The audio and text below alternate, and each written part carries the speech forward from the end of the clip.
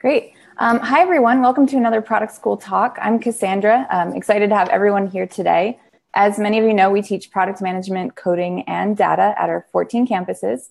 Really excited about today's session since this week we have Randy Edgar, who is a product manager over at Uber, and he's going to be sharing his insights on cracking the PM interview. So hi, Randy. How are you doing today? Hey, good. Thanks for having me.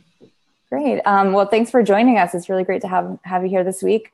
I know we've got your presentation pretty much ready to go. So before he takes over, just a quick reminder to everyone, we'll be taking questions in the Facebook comments right after his presentation. So you'll get some time there for Q&A. And Randy, I'll let you go ahead and take it from here. Okay, cool. Thanks for having me. So I've given this presentation a couple times over at Product School in person. I've changed it around a little bit. But my background is I work as group product manager at Uber. I work on a lot of the communication products that we have here at Uber between rider drivers or through marketing. And in my background, I've done probably 500 interviews or so on the product management side, and definitely seen sort of the pros and cons of things. And wanted to go over today the skills that hiring managers are looking for, and then some of the sample questions, and go over, like, when you get that question, what are hiring managers actually looking for when they ask that question? And then at the end, I have some overall tips that go for any interviews, just not PM interviews that usually go pretty well.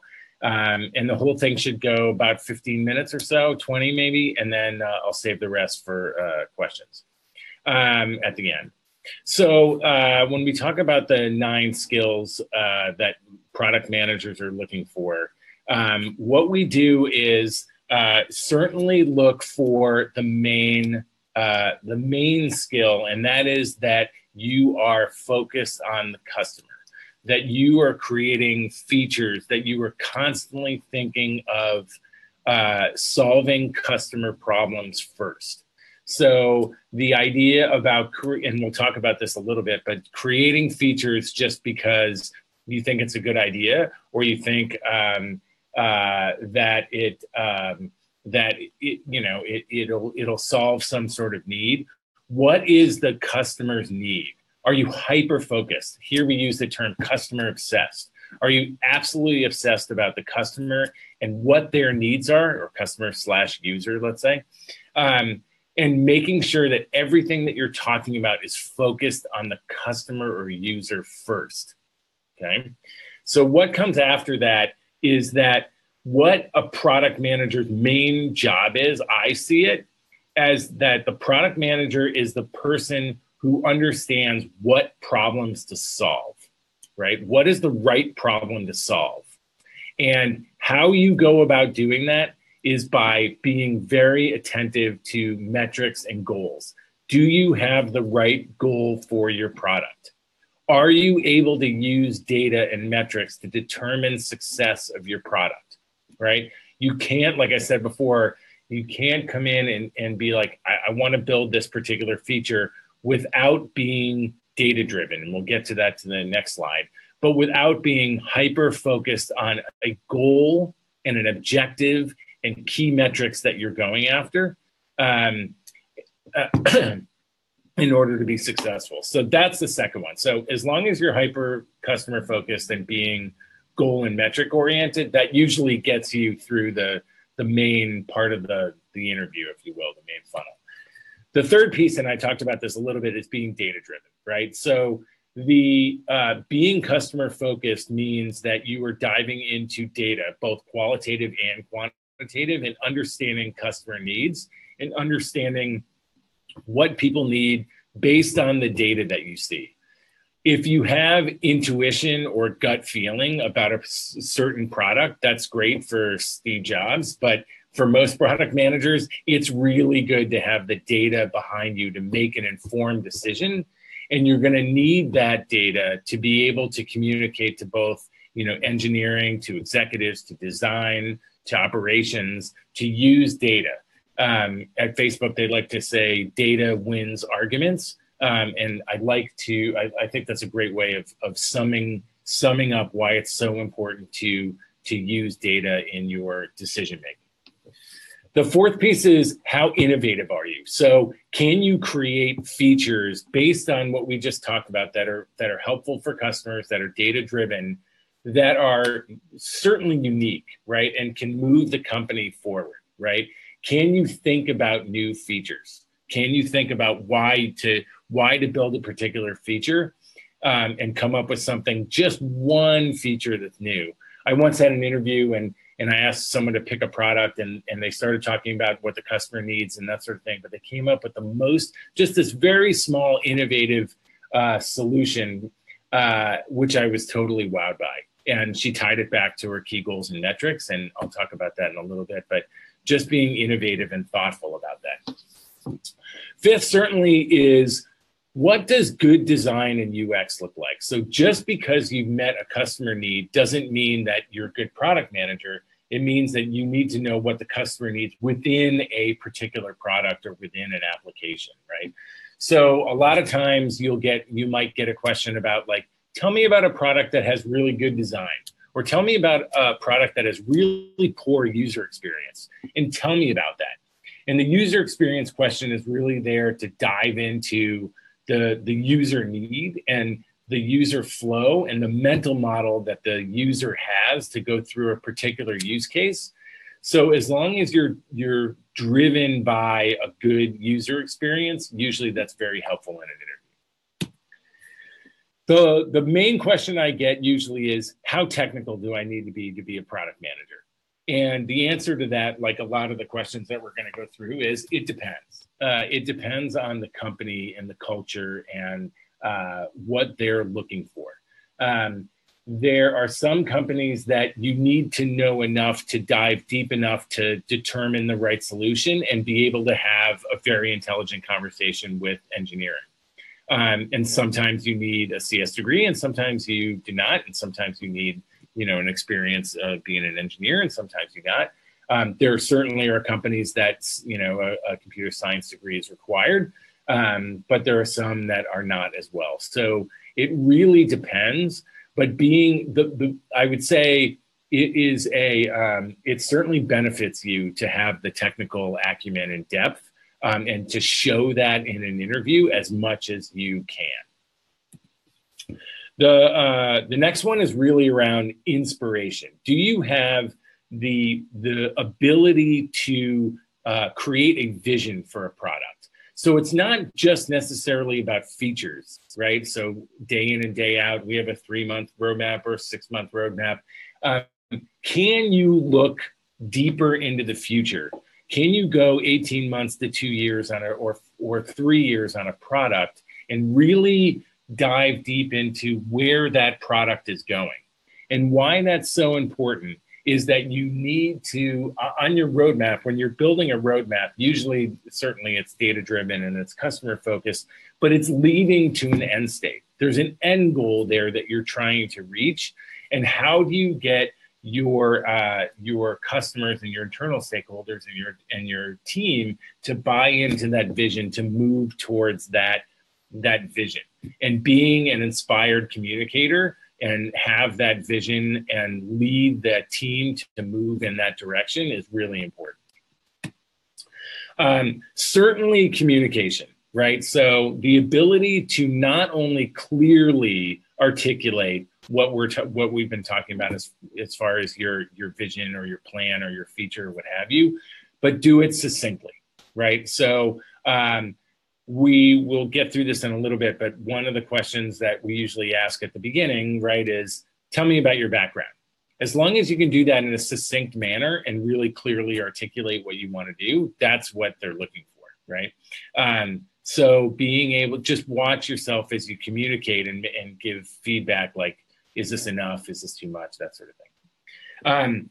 The other one is around execution, right? So can you get your features built? It's great to have that vision. It's great that you have the acumen and skills to get a product built and get the right product built. But what is the work that you do in order to get work done? And do you mistake motion for progress? And what I mean by that is, just because you're doing work doesn't mean you're making progress towards your goal, right? So being able to clearly articulate that we have goals as a team and we have milestones and we're making progress towards those goals, not that just we're doing work. And the third part about that is collaboration, right? You'll get that in just about every interview. How do you collaborate with other teams? Product managers can't get anything built on their own, right? Unless you're also an engineer and a designer or a researcher. Usually it's done with a team. So being able to prove and communicate that you have the collaboration skills to work with others is super important. So in a summary of this, like, it's really around, do you have the skills to determine the right, problems to solve? Are you thinking about the customer and customer first and customer obsessed? Can you clearly articulate a vision? And can you build that product flawlessly and create big impact for your customers, right? So when we go into the sample questions, what is next, the next part, you'll see that we're tying that back to the skills that we just talked about. So let's go through those typical questions that you've probably seen on interviews, on product management interviews, and let's talk about what the hiring manager is looking for when they ask that question. And I put there the hint there is, right, it's one of those 9 skills that we just talked about, right? So like I mentioned at the beginning, tell me about yourself or your background. That question certainly is to break the ice, but it's really also to show the succinctness and clarity in your communication.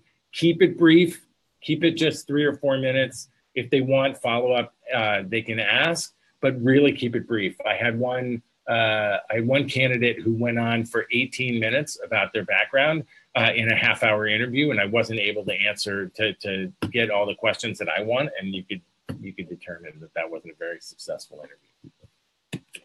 But the real thing, the question that you're going to get a lot is, I'll either tell you about a product here at company X, right? Or you can pick one yourself. Let's take out your phone. You might get this a lot. Take out your phone, pick any app on your phone, and tell me about a feature that you would build for that product.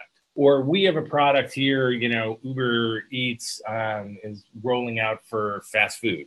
Tell me about the product that you would build for that, right? You get that question a lot. So what are they looking for? So what we're looking for is the exact thing that we just talked about, those 9 skills. And the easiest way to break this down is to structure your answer into the skills that we just talked about, right? So first, what I would suggest is go to the whiteboard, right? And then write down the customer problem or customer needs that you see in your mind. So there's going to be more than one, right? And there might be more than one customer, right? There might be, like, for Uber, certainly there's, rider driver. There's 2 sides of the market there. What are the customer problems, right? What are their needs? What do the customers have to say? What did qualitative research say? What do focus groups say? What does sales say? What does support say? What is the feedback that you're hearing from customers? And then secondarily, what's the data that you see, right? So dive into the data and make sure that you really, truly understand the customer problem. Now, in this case, if you don't know what that is, you're going to have to make assumptions, right? So you'll have to say, like, I assume the customer feedback said X, Y, Z.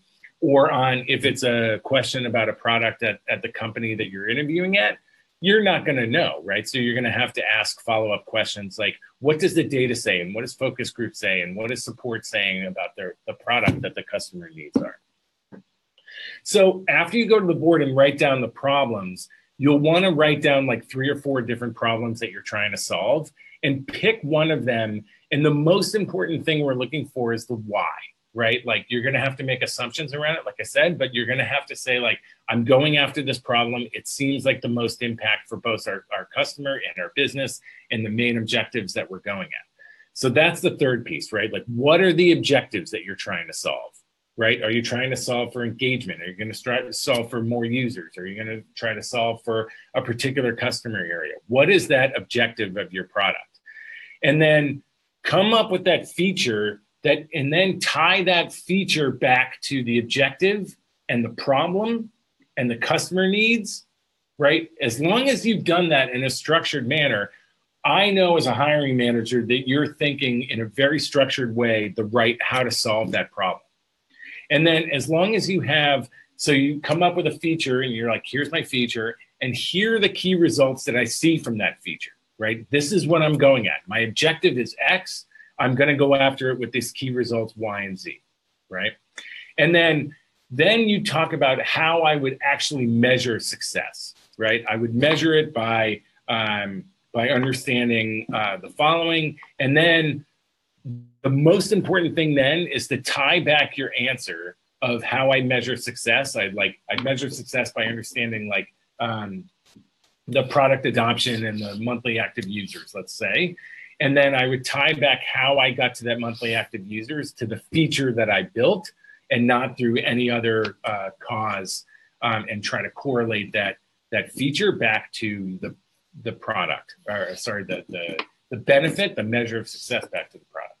And then finally say, but that's not it, right? That's just my feature. But where I would go with that product after this is I would do more customer research. I would look at the data. I would understand how it's performing. And then I would come up with a roadmap and iterate from there to make sure that I'm hitting my vision, right?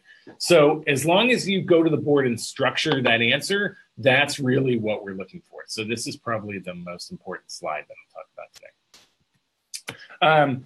Another one clearly is, how would you measure success of the product? What are the key KPIs? I can't tell you how many interviews I've done where the candidate did not tie back a feature to the key product indicators, performance indicators that they're looking for. If you don't have a goal, you don't have a feature, right? So make sure 100% of the time that when you have a feature that it's tied back to a customer need, but that you clearly articulate what the measures of success are, right? You have to do that. Other things you might get, I wanted to talk about this, is that you might get trade-off questions. What's more important, the number of weekly average users or engagement of those users? Or if you build a feature X and that's getting adoption, but it's cannibalizing another product, what do you do, right? The answer to these questions is almost always, it depends on the goal, right? So you're going to have to ask a question back that says, it depends. What is the goal of the company? Is it really to grow the number of users? Is it a brand new product that we're just trying to get as many users as possible on the platform? Or is it a stable product that we're trying to get more engagement, more daily actives, or more like time spent, that sort of thing, to drive other metrics? So if you don't have a clarity on what you're trying to solve, the answer will always be, it depends, until you figure out exactly what the problem that they're trying to solve. It's a little bit of a trick question.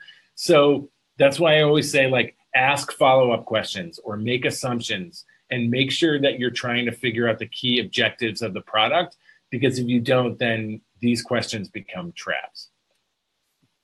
Let me move. I know we're running a little shorter of time. So I wanted to go through some of the overall tips.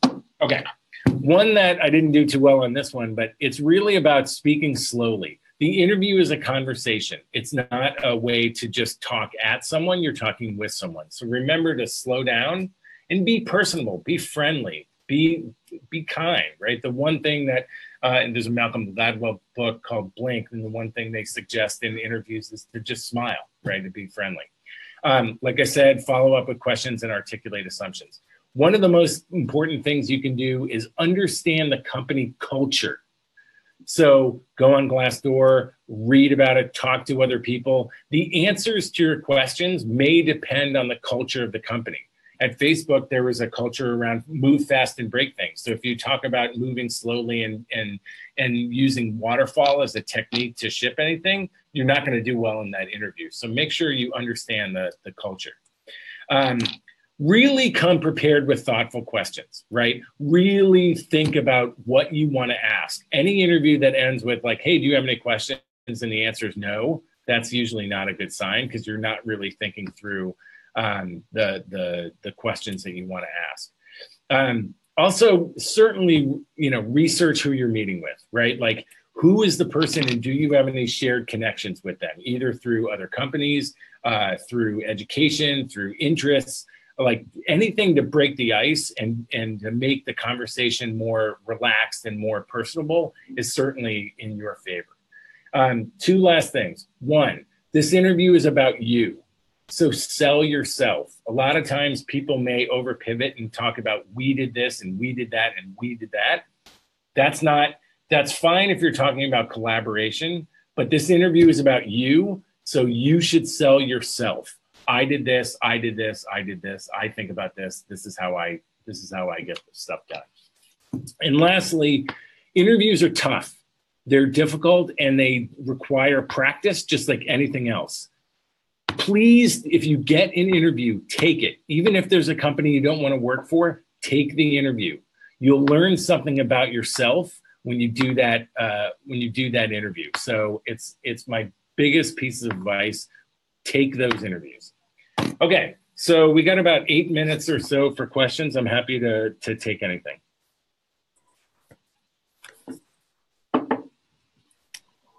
Awesome. Hi, Randy. Thanks for the great presentation. A really good point on understanding company culture. I think that's really so important. We have a couple questions coming in, so let's see here.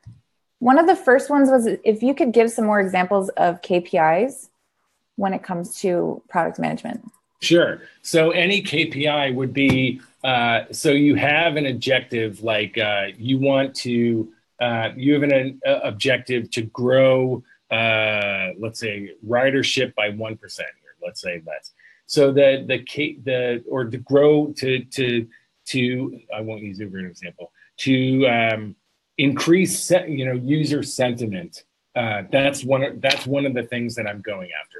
I think it's really important that people feel a sense of happiness or what have you about my product. What are those KPIs? So those KPIs might be a certain percentage, or like, how am I going to measure that? So it might say that the KR there, the key result might be, I'm going to grow that by 5%. And how I'm going to do that is by sending out weekly surveys to users every X number of days, right? It could be around engagement. So how often people come back to the particular product, right, or the app. It could be around how many monthly active or daily active or weekly active users. Those are all key KPIs, and usually they include a number over a period of time and how it's measured. Awesome, thank you. Our next question comes from Igor. Do you have to be a domain expert in a specific industry in order to be a good PM? Yeah. That's an awesome question. The answer, like almost everything, it depends, right? So there are some companies that only want to hire people that have a domain expertise in certain jobs. Usually it's more like unique to a particular industry. Like I'm looking for someone with a really good oil and gas experience because I'm creating some product over there, and that you do need to have that experience. For me so for a lot of the interviews we do, we're just looking for really good people. And the answer for me is usually no. It doesn't matter as long as you have a product mindset, as long as you're thinking about a particular product in the ways that we talked about. It doesn't matter about the background that you have as far as like different domain expertises. Awesome. We have quite a few more coming in. So let's see. This next one is from, Winston. Oftentimes product managers get overly obsessed with a specific KPI. What tips do you have to ensure you don't go down the wrong path or you're not analyzing the wrong metric? Yeah, that's a good question. So it could be that KPI is right, but so the question's really not just about are you solving the right problem, but do you have the right measures in place, right? So I would say, what's the overall goal of your product, right? So go back to the goal of your product, right? And by moving a particular KPI right, by X percent or what have you, if you have 4 different KPIs, which one of those, sorry about that, which one of those is moving the needle of the objective in a better way, right? So always, Winston, what I would say with that is always go back to the key objective and try to understand which one of those KPIs is going to move that objective the best. That's the one that you should be focused on. The other one might be time considerate. So it might be that this is my key KPI for the first 6 months, and after that, I'm going to move over here. That's okay as well, as long as you're deliberately talking about why you're going after that strategy. Okay, awesome. And we have some more coming in on the interview process. Let's see here. Kelly, what's your advice if you're given a product challenge in a domain that you know very little about? So, for example, a non-social networking company asks you to dream up a new messaging tool for Facebook, but you don't use Facebook. Yeah. So you can either, be completely honest that is something that is out of your domain, which is fine. Like, being completely honest in an interview is great. Like, certainly as a consultant, the best thing you can say is oftentimes is, I don't know, I'll get back to you, right? So that one you could say, like, that is not my domain expertise. I might have to ask you a lot of questions or, make a lot of assumptions about what I'm going to go through. Is there another example that may be better? Do you have another example that we could go down?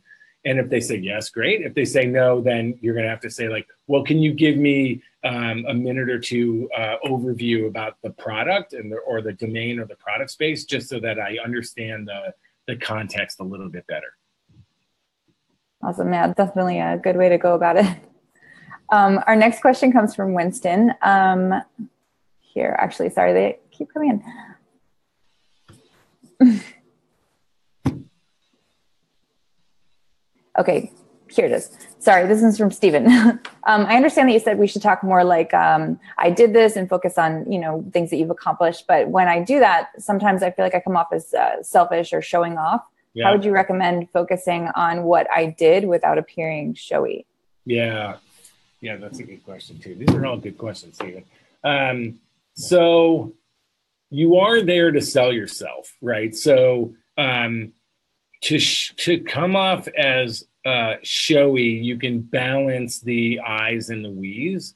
But when you talk about we, you talk about, like, I didn't do this on my own. Certainly I was using, I was collaborating with these different folks. As long as you're making a balance between the I's and the we's, that's okay. But this is an interview about you, right? So we want to know how you think. We want to know what you've done versus, like, just in general, like, yeah, we built this product and we did this. It's really hard to decipher what it was that you did. So oftentimes I'll ask a question like, okay, I understand what it was that you worked on. What was it specifically that you did, right? So really, it's more of a balance, but I'm just trying to articulate to not balance too much on the we side. All right, awesome. Well, that's just about all the time we have today. We do have a lot more questions coming in, so we'll try to get back to those on Facebook and yeah. Yeah, I'll come back to the Facebook group and then over the next day or so and try to answer as many questions as I can. Okay, awesome. Appreciate that, Randy. And thanks again for a great presentation. Before we let you go, I would love to hear your final advice for aspiring product managers.